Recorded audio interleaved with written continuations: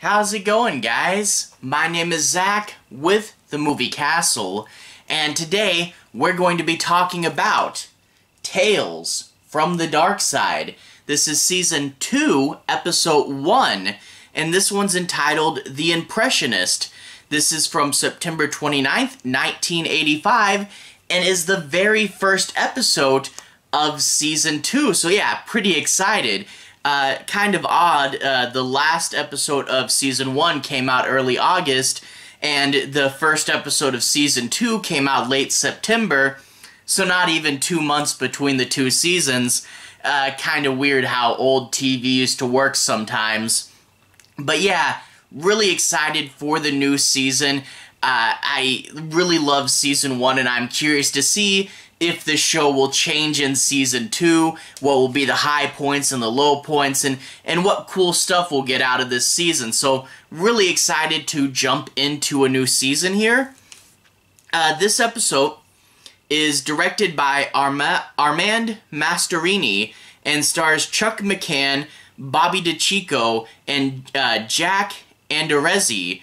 And the teleplay is written by Haskell Barkin. So yeah, Armand Mastroianni, Haskell Barkin, two Darkside regulars on this episode. This is based on a short story by Coleman Easton. And this is about an alien who lands on Earth, and scientists go up and try to talk to it.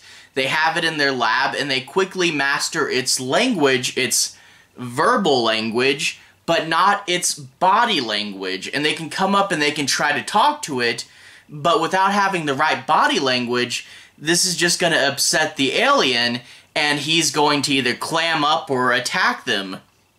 That's not good.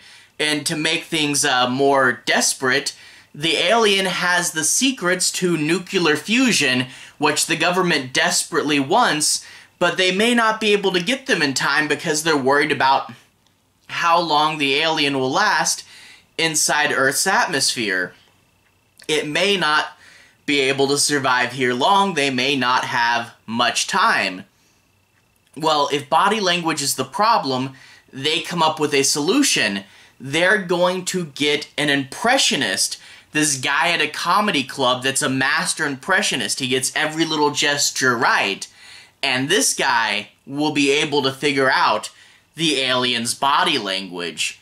And overall, there's a lot to like in this episode, and there's a lot of interesting ideas.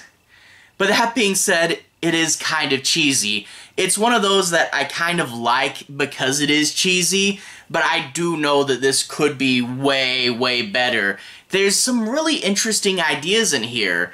The idea that the language and the body language are two different things, both of which you have to master if you want to communicate with this guy. That's a really interesting concept, and the idea of having to bring in someone that's a professional in body language, but he's not a scientist and he's not really equipped for, UFO stuff, and thrusting him into this position that, could really help out the world. Yeah, that's an interesting idea, that whole, I'm not really cut out for this, but I have to do it, and I'm the only one for whatever reason. Interesting stuff, but this does suffer from two common Darkside problems: the half-hour time block and the low budget. Getting into the time block first, Darkside had a half-hour time block, so the episodes would be roughly 22 minutes long. And this is one that really could have used a lot longer. I mean, you could have even done a whole movie with this if you wanted to. The idea of this guy, he's at first forced, and then later on, it kind of becomes his obsession where he wants to figure out the alien's body language. He wants to do it on his own accord. Seeing that obsession set in, and seeing the days and days that it's taking him to do this and figure it out, failure after failure, but working towards something, that's something that really could have been done better with a longer time block, because, they reference time passing, but you don't really get the feel that he's been at it for, I think the total time they say at the end is a couple months, and it doesn't really feel like a couple months, and I feel like with a longer runtime, you could really get the sense of struggle and obsession forming within this.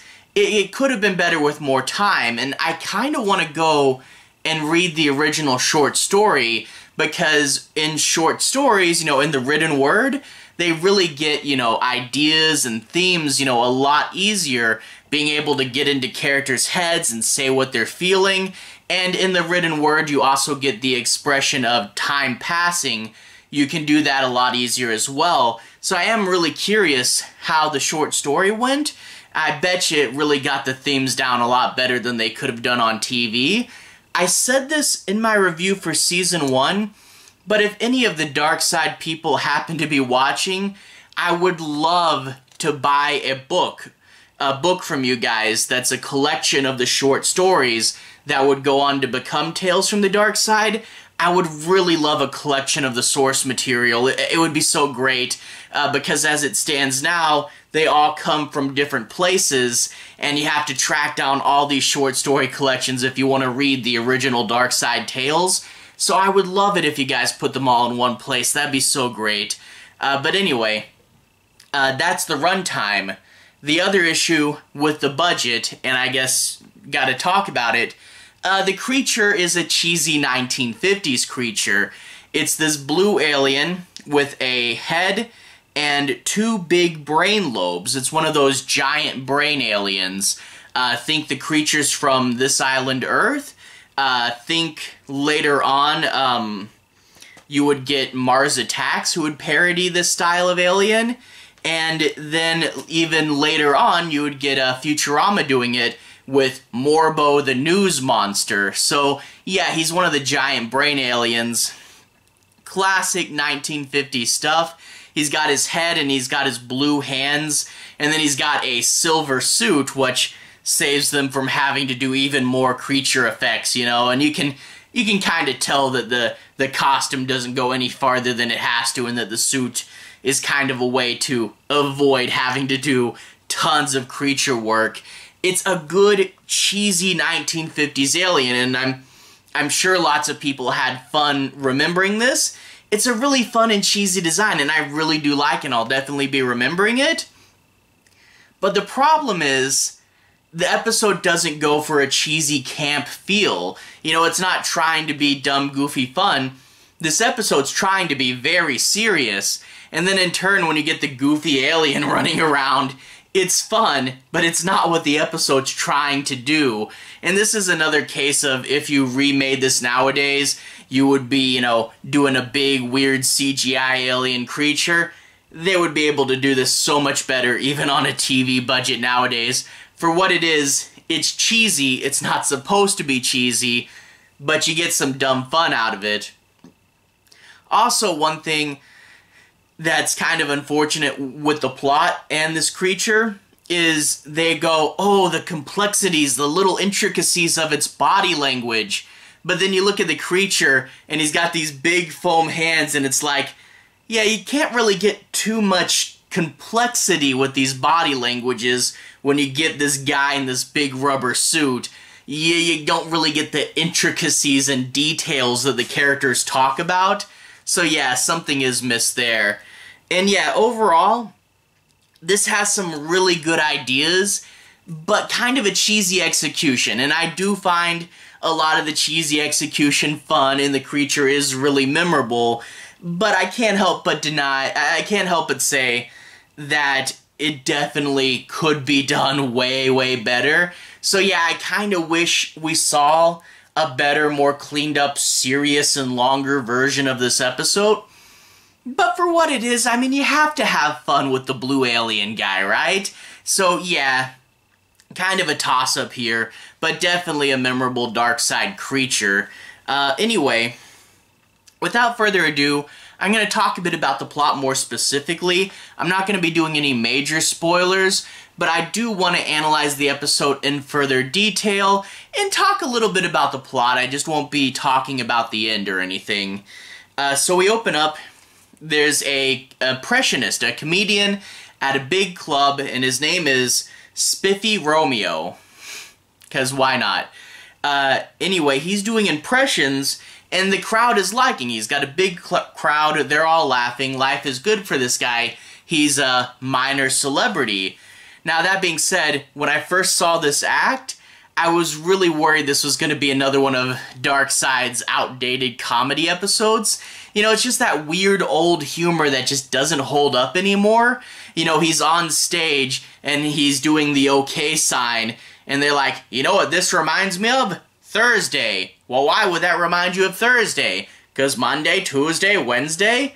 And it's just these weird old jokes that just make no sense. And I am glad that this is not a full-fledged comedy episode, because if that was the whole thing, oh, that would be... Yeah, Season 1 did a few really outdated, you know, not offensive, just they don't make any sense by today's standards. Season 1 had a little bit of that humor, and I really am glad that it's just confined to the act, and that this isn't a whole comedy episode.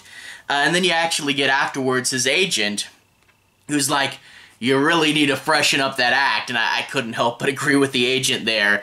And he's like, you need to tell new jokes, you need new material. And the guy, the comedian's like, no, I don't need new material because I've been refining this material till it's perfect.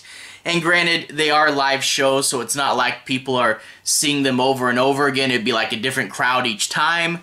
But he says that he's perfected this routine over the course of 10 years. And I'm like, you have not changed your routine for 10 years. How can you stand to do that? Oh man, that was crazy. But anyway, after the agent leaves, this guy walks in. You see, during his set, he saw this strange man in a Hawaiian shirt, and he's unnerved by him, and the guy walks into his dressing room after the show's over and says that he's from the government and he has no choice but to come with him and has a big bag to put over his head. We then cut to the guy's in a secret government laboratory. Gotta love secret government laboratories, right? Very Stranger Things-esque. But he's in the secret government laboratory, and they take him into a group of scientists, and they have a window. It's a one-way mirror, and behind the window is an alien. I described him earlier, big blue head. And they say, he just landed. He knows the secrets of nuclear fusion. The country needs those. You know, it would help us out a lot. But we don't know how long he'll survive on Earth, so there is a bit of a time limit, and we need to get the secrets out of him. And they say that they know the language, but not the body language. And they give this guy a little headpiece to translate, and they see one of the scientists has this, like, bandage on his face, because he went up and tried to talk to him, got it wrong, and got smacked by the alien. Later on, you'll see, like, the alien grab at one guy's arm, and you know, like, they're going in, but their body language is all wrong, which is actually one of those things, like, when you think of it, you know, imagine someone coming up and talking to you in perfect English, but they're just doing weird stuff with their body. Like, from the alien's perspective, that must be pretty freaky, right? But there's a few things in the scene that don't have super much payoff. Like, they say, oh, we have a translator for him, we figured out his language, right? But the translator doesn't come up too often. Like, they don't talk to each other too much, and you think that there'd be back and forth in the conversation as he's trying to do the moves right. But the actual translator, it's just kind of there, and they just kind of dance around each other, you know? So I don't know why they made such a big deal out of the translator. But also, the guy that gets smacked, the scientist, later on we see him, you know, and he's like scratching his hand, and you think, oh man, did that alien give him like some sort of poison damage? Is he gonna fall victim to the alien sickness? But no, he's just better later on, so I don't know why it looked like they were gonna do something. Maybe it's a deleted scene, I don't know. But anyway, of course, talking to the alien isn't going to be the easiest thing ever, and it's going to take this guy multiple months and attempts. How long does the alien have left? Can he crack it? and after a certain point, does the government even believe in him? And it's got some interesting ideas, and it does build to a final scene, one of those episodes with a really cool final shot, and I'm like, okay, that's an interesting place where you're going. I obviously won't spoil it, but it does build to a lot I like, but again, it's one of those that I could have definitely seen going on for much, much longer. You could even do a whole movie based on this. Granted, kind of did with Arrival, but that was different. But yeah, it's interesting. I just wish it had more room to breathe. And like I said, I love the cheesy alien costume, but it is kind of detrimental to the point they're trying to get across. Again, fun, but yeah, could have been better. So overall, kind of a cheesier episode of Darkside. It's fun, and I like it for what it is, but I definitely could see a better version of this coming out, and part of me really does want to see that, but still, a fun episode, so definitely would recommend it there. Anyway, to everyone who's watched so far, thank you for watching. To everyone who's liked and subscribed, thank you. You really are helping the channel out. I'll leave a relevant playlist on the bottom. This should be my Tales from the Darkside playlist. I've actually talked about every single episode of Season 1 and did the whole Season 1 review. And I've also done the Christmas episodes and the Joe Hill comics. So if you guys want to see me talk about a bunch more Darkside, you can find that in this playlist down here. Anyway, have a good day. I'll see you guys again very, very soon. Relevant playlist on the bottom. Have a good day now.